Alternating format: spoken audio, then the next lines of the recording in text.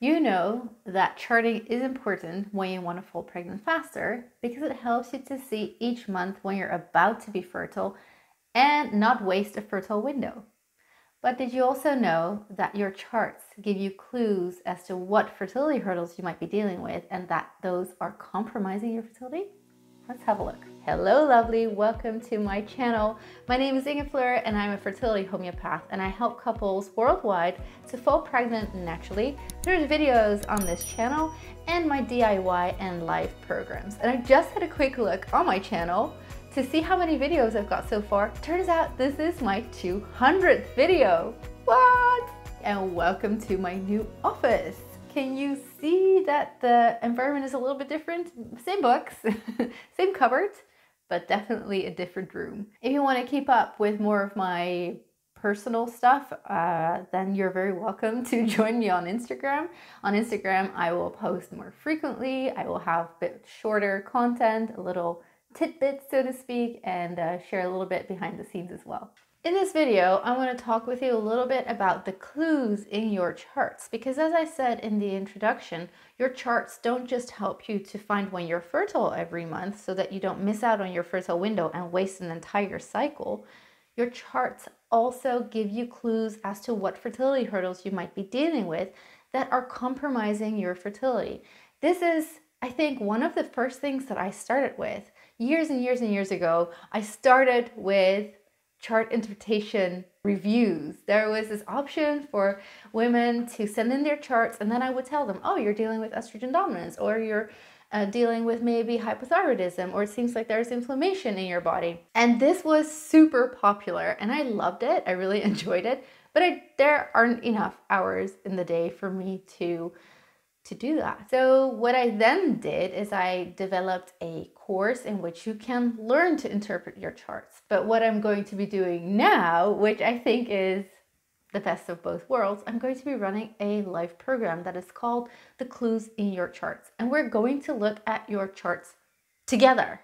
What I see a lot with patients that I'm seeing is that either they have a whole collection of charts and they say, well, I've been charting for several years and I am pretty confident about when I am fertile in my cycle, but other than that, I don't really know what my charts are saying. Or that ladies come to me and say, I know you say I should be charting, but I really don't understand what my charts are saying, so I kind of gave up. I just go by my ovulation test, my cervical mucus, whether I think I'm about to be fertile in a cycle. And that's fine, but actually it's not, because you're missing out on super valuable information. And this is what I started off with years ago. I was able to discover loads and loads of patterns. Some of the patterns I learned from other people. Some of the patterns I discovered myself by seeing tons and tons of people with certain patterns in their charts, then with certain symptoms. Then I would treat that with them, and then their chart patterns would change to normal or ideal. So in this video, I want to tell you which clues you can see in your chart. The very first one that I want to talk to you about is progesterone and estrogen levels. It is pretty common online to talk about progesterone deficiency, but it's always considered to be that you are not producing enough progesterone, and that this could be preventing you from falling pregnant, that it could cause you to have miscarriages. But then the answer to that is almost always, oh, I must be taking extra progesterone. But that is not what it is about. There may be cases where this is relevant, but I almost never suggest it to my patients because low progesterone is always in relation to estrogen. Estrogen and progesterone work together. Estrogen is more dominant in the first half of your cycle before ovulation, and progesterone is dominant in the second half of your cycle. And the more estrogen you have in your body, the more progesterone you need to balance it out. If you have too much estrogen in your body in relation to progesterone, what happens is that the second part of your cycle can become too short for implantation to happen. It needs a little bit of time for the egg to travel down and the embryo to then implant. And if that period is too short, you will start your period without the embryo having implanted. Now, a very typical sign of low progesterone can be spotting before your period, but also short cycles. The thing is, short cycles can also be a sign of estrogen dominance, because if you have very high levels of estrogen, you may be ovulating earlier. So if there is a short cycle going on for you, or you have spotting, you can't say, oh, it must be a progesterone deficiency and I will just supplement with that and that will solve it.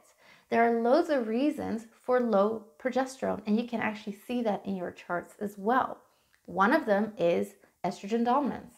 But if you have low progesterone, you can also become estrogen dominant. So you see, these two really go hand in hand, and you can't just isolate them from one another. So this is the first clue that you can see your charts: progesterone deficiency, estrogen dominance, and whether it's one of the two or it's both. Then you can also, if you can spot if estrogen and progesterone are off, then you can also see if you are hitting menopause, or you're nearing menopause, or you have low overall hormones, which could be an indication of premature ovarian failure, for example. And sometimes what I see is that women see progesterone and estrogen issues and they assume that it is a menopause thing, when that is not the case at all. But you can see from your charts when you are nearing menopause and you're kind of running out of time. Doesn't mean you can't fall pregnant anymore. It just means time is running out a little bit, and that you want to hit the accelerator when it comes to treatment and support on lengthening your fertile years and improving their quality, so that you can still fall pregnant within that time that you are still going to be fertile. Now here's where it gets interesting, in my opinion.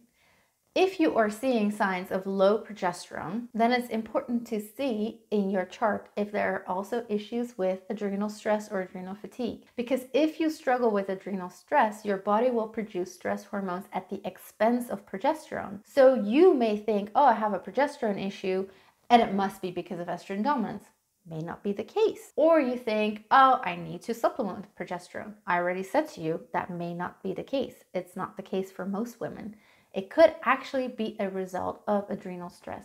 So if you are spotting adrenal stress in your charts and progesterone deficiency, then you know you need to be working on adrenal health in the very first place. And one of those things could be giving up on your caffeine. And if there is adrenal stress in your chart, what you also can spot is if your thyroid is suffering from that already. If you are experiencing long-term adrenal stress, it can go into adrenal fatigue, and eventually your thyroid will hit the brakes. Your thyroid is responsible for the metabolism in your body.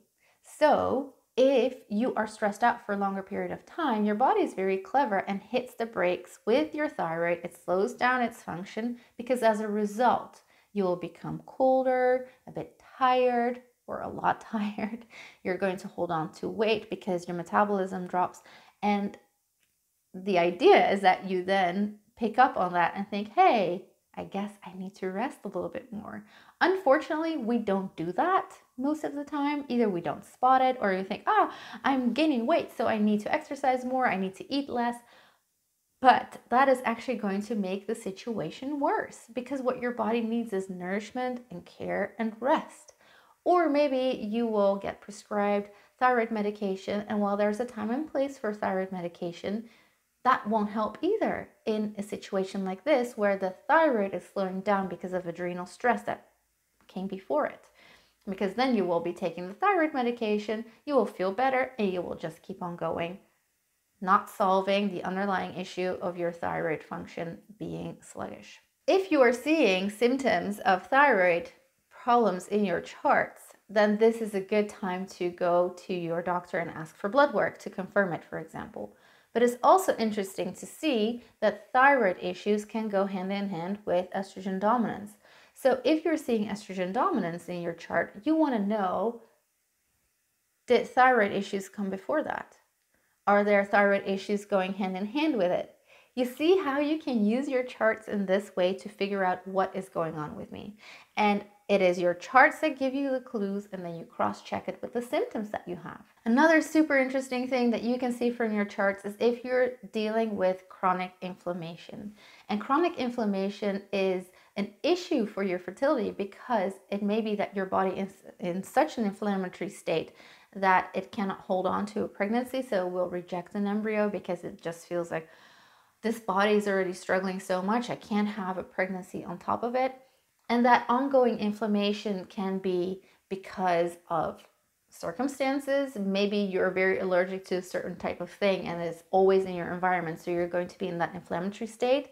It could be due to heavy metal toxicity, which I am seeing with most of my patients in one way or another, to be honest. Having heavy metal toxicity in your body is like an irritant. So your body is constantly trying to fight it, like with a virus or a bacteria. But because the metals don't leave the body, the state of inflammation is ongoing. And it can be so low grade that you're functioning, but actually in your charts, you can see, hey, there's inflammation going on. Another reason for ongoing inflammation can be low nutrients. I talk a lot about omega fatty acids. I do that on Prep for Baby as well, because if you're low in that or in vitamin D or in some of the other things that are anti-inflammatory, then your body is going to naturally be or have a default that is inflammatory. And you can see it in your, that's right, your chart. An interesting connection with the thyroid symptoms and with the inflammation is that you can also spot signs of PCOS. So you may not have the classic symptoms of PCOS that have already taken you to a doctor to confirm it with tests or with scans, but you can see in your chart that you're having PCOS signs and symptoms. PCOS is often induced by use of birth control, is my experience. I've got a video on that on my channel. So if you're interested, I would highly recommend that you check that out. The birth control detox is also part of Prep for Baby because, again, like the heavy metal toxicity, it is so prevalent. And removing that imprint of the birth control use, whether it was short term, whether it was just once a morning after pill, or it was years and years and years, it makes a huge difference for hormone balance for women and for their charts. Often if you're seeing PCOS signs and symptoms, you will also see signs of inflammation, but it can also be possible that you're seeing thyroid issues or adrenal stress. And again, adrenal stress and inflammation you can often see in the same chart as well, because inflammation is stress to the body. And we talked about hypothyroidism, that you can see that from your charts, which is an underfunctioning of your thyroid, but you can of course also see hyperthyroidism. This is less common in my experience. Most women that have thyroid issues in my clinic will have underfunctioning, but hyperthyroidism is another sign that you can see in your charts, and it can actually be mistaken for inflammation, and it can also be mistaken for early menopause symptoms. So definitely relevant to know what you're doing when you're interpreting your charts and your patterns, and to know what to do next. If you're seeing signs and symptoms in your charts of a certain hormone imbalance or inflammation, then you're going to want to know, what do I do next to confirm that is going on? And more importantly, what am I going to do next to address it? You can sometimes just skip the diagnosing part. Seeing it in your chart and knowing certain symptoms are going on for you can be enough for you to decide, okay, I need to go this direction. But it's such a waste of time for you to think, oh, I should maybe just supplement with progesterone, when really you're dealing with hypothyroidism symptoms, or that you're addressing thyroid symptoms with medication or something else, when the reason for your hypothyroidism is ongoing inflammation that is causing you adrenal stress, and then is going into hypothyroidism. What I haven't mentioned yet, but is important to mention separately, is more of a symptom, I guess, than it is an underlying issue, and that is lack of ovulation.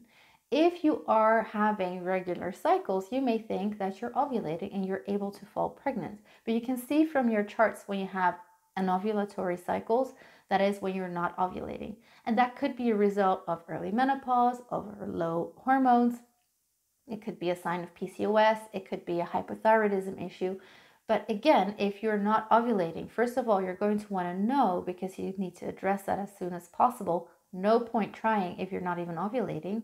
And secondly, you're going to want to see from your charts, what direction do I need to start looking into to know why I am not ovulating? And then start addressing that so that you can start ovulating again. In my experience, the quickest fix for hormone imbalance is detoxing birth control. So if you want to check out that video, go and have a look how birth control affects your hormone balance and your fertility, short term, long term, and whether you've taken it just a day or for years and years. Go and check it out.